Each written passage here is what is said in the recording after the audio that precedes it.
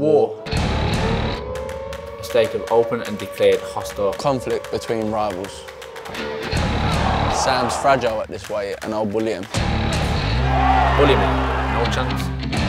I'm fresher, fitter and more determined. I've got the belt, I've got the world ranking, I want more. I'll be waiting, I'll see you August the 1st. No backward step.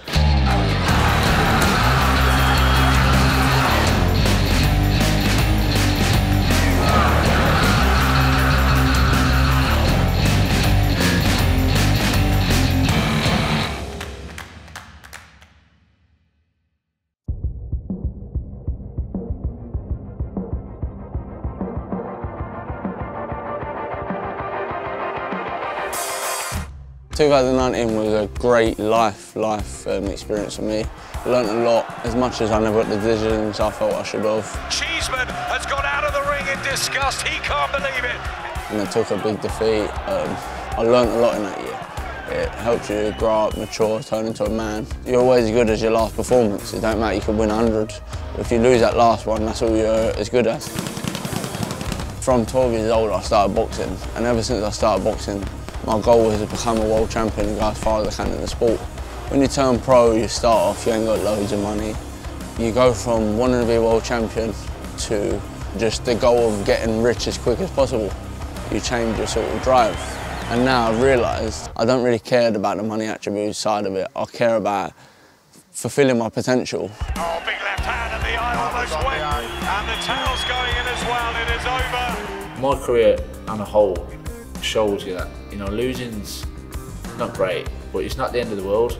I've lost fights what maybe I shouldn't have lost and I've come back better.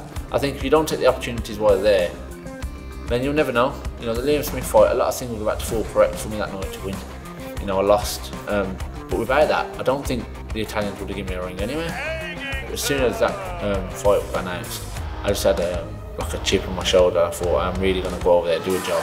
Sam the Savage Eggington, is there another chapter to this very engaging fella's career? And the combinations, it's going to be all over in the second round. Fantastic stuff. He was ruthless.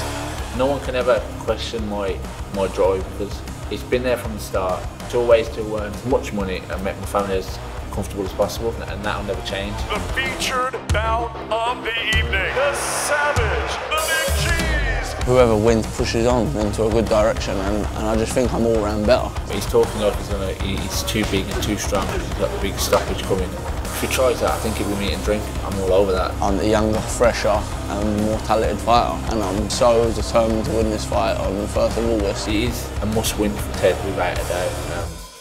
The pressure is on.